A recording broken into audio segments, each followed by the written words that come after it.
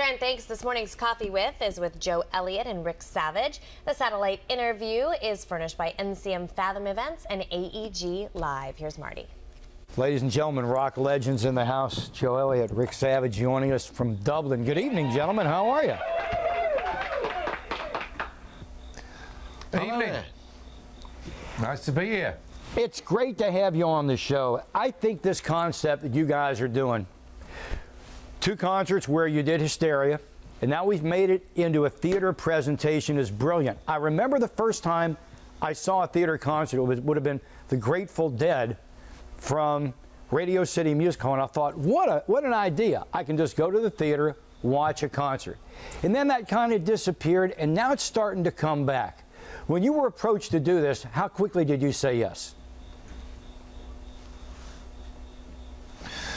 Pretty quickly. I'd say about 3 seconds. Yeah. You know, it was, as you mentioned, it was filmed over 2 nights, but we actually, we were there for 11 nights. We played 11 shows.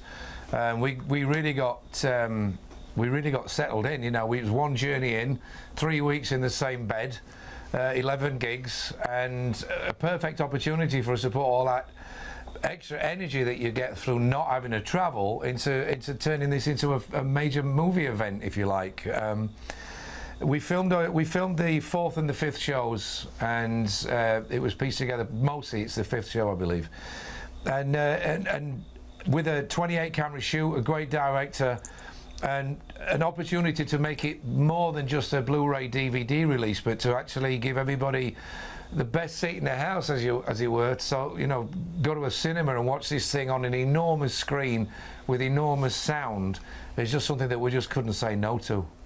Did you guys have any say in the final editing, or did you just do the shows and then AEG came to you and said, here's the finished product? Were you, how much were you involved in the final product itself?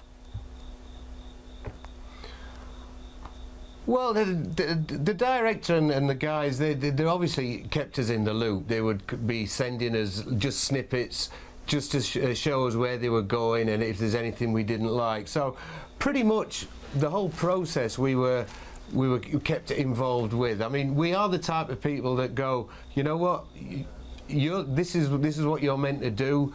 So, you know, we do have a lot of trust in people that we do have working with us.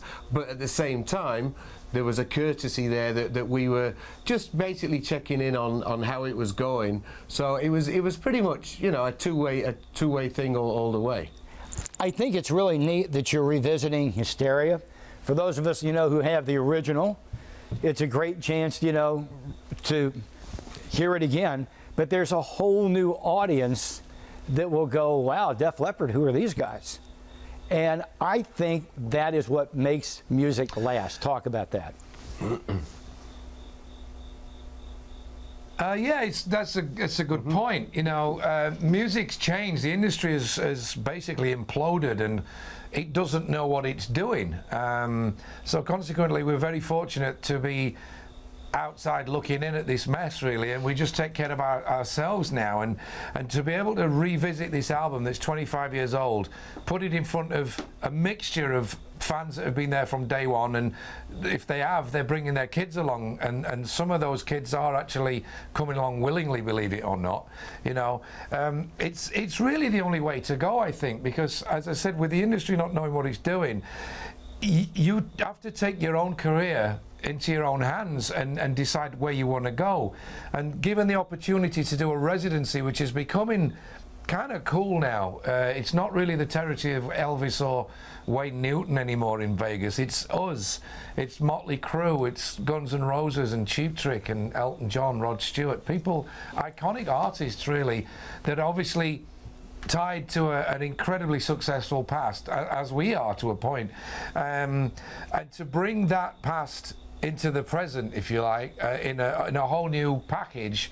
We've never played in 35 years an entire album from start to finish in sequence, so that in itself was an event for us. But to expand on that and to do it 11 nights and in cinemas now, and then on DVD later on next month, it's just an amazing part of our journey that, you know, we never really thought it would get this far, but even at this stage of our career, it's probably the biggest and best thing we've ever done. So that in itself is so exciting for us. Guys, our satellite time has run short, which is unfortunate, but it's been great having you on the show. Great visiting with you now in 2013. Thanks for all of the tremendous entertainment and all the hard work you've given the Def Leppard fans. You guys are pros, and you deserve all the praise you get. Thank you very much. Very kind. Thank you. Appreciate it. We'll see you, man. Bye-bye. In theaters, this is going to be wild. October 2nd, October 8th, 8 o'clock. Save you a trip out to Vegas and go to the Hard Rock. Hey, Steve, what's going to be more fun, driving down the street or going to Vegas? You took too long to think about that one. Driving down the street always wins, doesn't it? We're taking a break, coming right back.